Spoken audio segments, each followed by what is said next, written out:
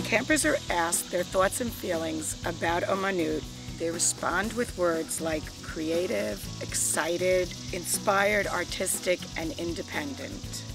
Omanut is a nurturing, safe, and caring environment for campers to explore and use various media such as paint, clay, fabric, wood, paper mache, and ink. Campers are always excited to make and take home a keepsake of Ramah with them.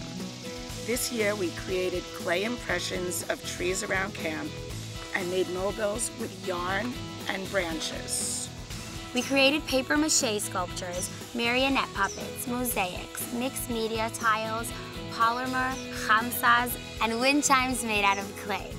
Many campers learned how to use the pottery wheel and our new sewing machines. We also discussed the idea of upcycling, recycling, and reusing. Some of these projects included old records, CDs, cereal containers, and newspapers. In Omanut, art is infused with Judaism and Israeli culture.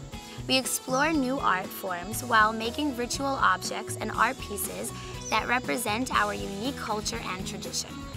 While creating art and crafts, we also build relationships.